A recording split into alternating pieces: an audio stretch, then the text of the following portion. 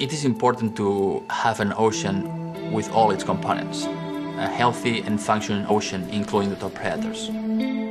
Sharks were these apex predators on coral reefs for 300 million years until we humans got there. Now we are the apex predators in reefs all around the world.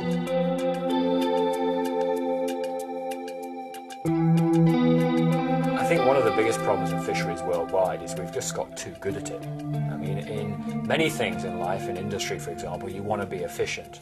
But in terms of fish, you don't want to be too efficient. If you're too efficient, you take out everything. We're seeing increased fishing pressure on sharks all over the world through all types of fishing gear. Shark populations decreasing pretty badly. Some estimates say 85% in the last 15 years.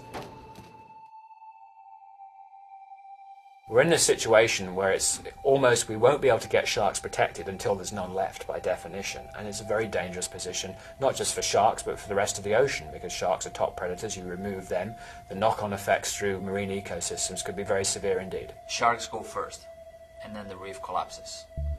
What we have seen over time is that human exploitation of coral reefs has proceeded in this predictable sequence. First, the large animals go, the large green turtles.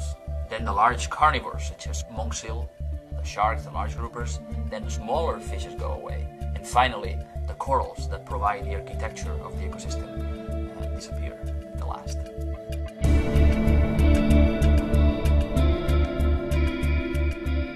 Shark fins are quite valuable, some of the most valuable fishery products. Probably the most valuable sea product pound for pound. What's changed in the last 20 years or so is that so many more people can afford it. The market's just exploded. Mainland China now has come online as an absolutely massive new market, and at the same time the shark populations are disappearing. There's this economic incentive to kill sharks just for their fins, to discard the carcass, and to save the space on the boat for more valuable meat. What shark finning does is it means that, say, a tuna boat can take sharks, take off the fins, throw the meat away, which means their hold can still be used for tuna, but they can actually catch thousands and thousands of sharks as well. The time has really come now where we have to realize that if we don't regulate these mechanisms, they are going to literally kill the golden goose. They're going to destroy the oceans that we depend on for this food.